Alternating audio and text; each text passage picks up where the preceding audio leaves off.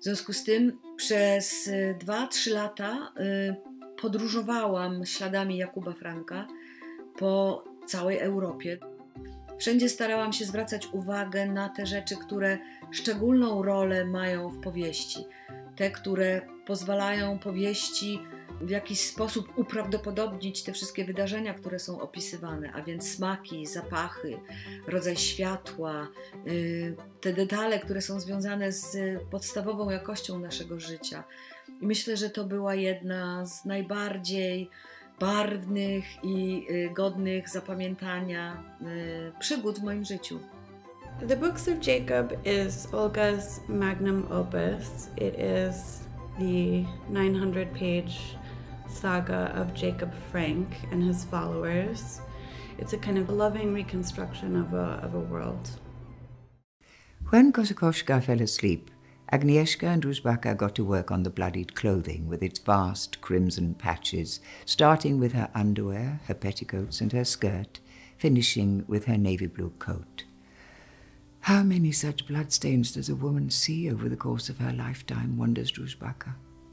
Krasznahorkai's beautiful dress is made of thick cream-coloured satin, covered here and there with little red flowers, bell flowers, and one little green leaf on the left side and another on the right. It's a light, cheerful pattern which suits Krasznahorkai's slightly darker skin and dark hair. Now bloodstains have flooded these joyful little flowers, their ominous irregular contours completely swallowing up any ordered pattern, as if malicious forces had escaped from somewhere, surfacing here.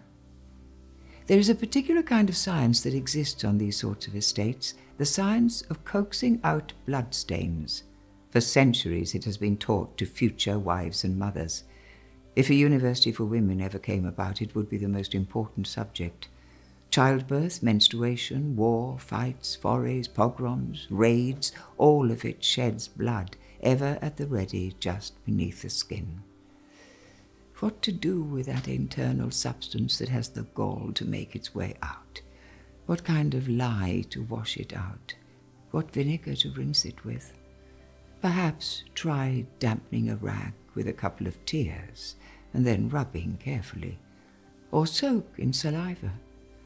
It befalls sheets and bedclothes, underwear, petticoats, shirts, aprons, bonnets and kerchiefs, lace cuffs and frills, corsets and sukmanas, carpets, floorboards, bandages and uniforms.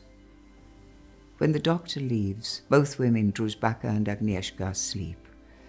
They've fallen asleep on either side of the bed, one kneeling with her head resting on her own hand on the bed, leaving a mark on her cheek that will remain for the duration of the evening. The other in an armchair, with her head dropping onto her chest. Her breathing sets the delicate lace around her throat in motion, like anemones in a temperate sea.